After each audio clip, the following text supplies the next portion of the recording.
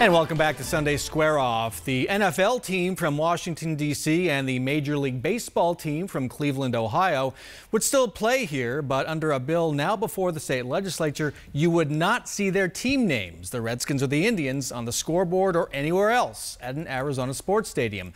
The bill would give federally recognized tribes the power to ban disparaging team names at any pro or college sports venue that accepts public dollars simply by notifying the facility operator. Democratic State Representative Descheenie of Chinle sponsored the bill. He represents residents of the Navajo and Hopi nations and many other tribes. Welcome to Square Off. Oh, thank you for having me. Why do these team names, why are they so offensive to many Native Americans? Well, you know, the real impetus is the Washington football team. It is a slur. I mean, that is a fact. I mean, the name originates at a time when segregation was normal. It was the cultural, socially permissible type of landscape. And, you know, really that particular name was used in conveying to the public when they wanted to murder someone. That was the bounty. And when you look at the documentation, it references the R word, which for many Native Americans, not just locally but nationally, is analogous to the N word. There have been many attempts, usually down legal avenues, to try to get rid of this name. Why haven't they succeeded? Well, I'm glad you really brought that up, because I think what's central to this issue is that, or what I'm starting to experience, or in terms of the public outcry, is that those lawsuits were rooted in the First Amendment, the free speech clause. And this particular measure is not. This is about government speech. It has nothing to do with free speech. And so, you know, those lawsuits, you know, failed ultimately because of the free speech. And in this particular case, we were sensitive to that. And my bill, HB 2499, it begins and ends with government facility, specifically the facility, which is to say that fans can come in and do everything that they always have. They can wear whatever they want to wear. They can say whatever they want to say. And the team can do this exact same thing. These facilities, specifically the structures of them. So you can occupy the facility and do whatever you want, but where the public dollars begin and end with that building and the resources tied to it. And that's where we think, or you know, our community behind this say that government should not be implicitly or explicitly condoning racial slur. So you say it's not free speech, but it's government speech. Mm-hmm. I'm not sure I'm familiar with that as a legal term. Yeah, But at the same time, it still would give one group of citizens, Native Americans, or any other group of citizens, might open the door to giving any other group of citizens power over what government can say. Mm-hmm. Basically, censor government. Well, that's the democratic electoral process. But there's, you know, First Amendment issues here.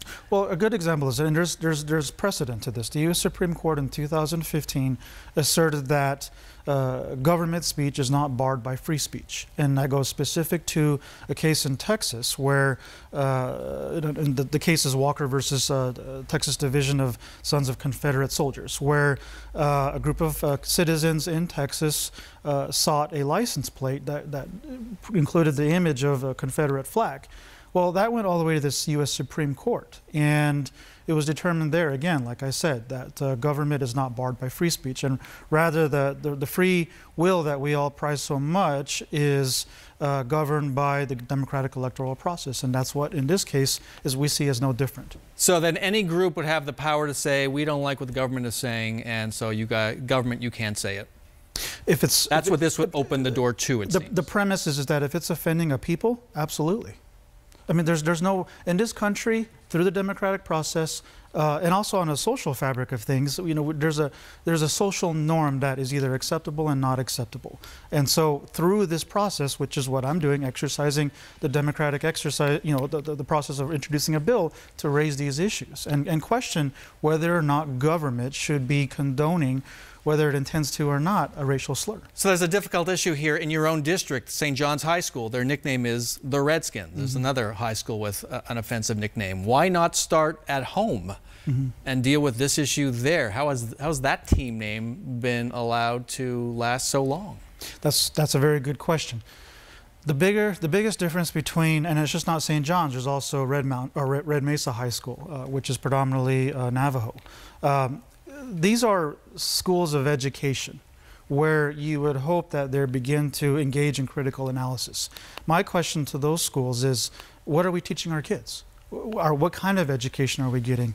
What kind of knowledge are we putting out there? And I really question the schools to begin to introspect and reflect on whether or not we are going to continue to perpetuate a racist culture.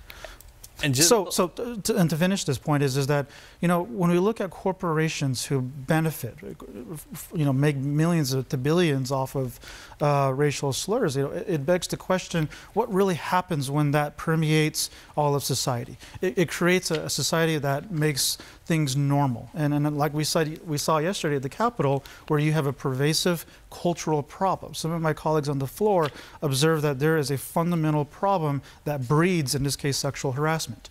Well, there's a fundamental problem in this country where when you turn a blind eye and do nothing about this cultural issue, it breeds problems. Right. And we've got to wrap it there. Yep. Representative Eric Descheenie, thank you so much for joining us. Thank you so much for having me.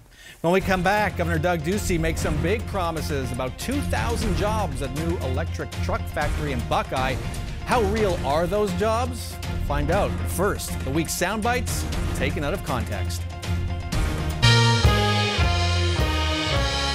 Congratulations on managing your hydration successfully during the speech. But more substantive. If only the lip gloss was as successful. Deplorable and crumbs. Those two words, they seem to have a resemblance. I hope it has the same meaning. Does this at all seem familiar to you? Tidy-whities? We enacted the biggest tax cuts and reforms in American history. But he must be reading fake news. They talk like they do, but I don't think they do. What's that about? What is that about? Making sure everybody gets the Russia fever out of their system once and for all. Back in my day, we didn't let Russians rig our elections. We used the Supreme Court like Americans. Oh, and by the way, I just got my copy of your new book, Fire and Fury. So far, ba-da-ba-ba-ba, I'm loving it.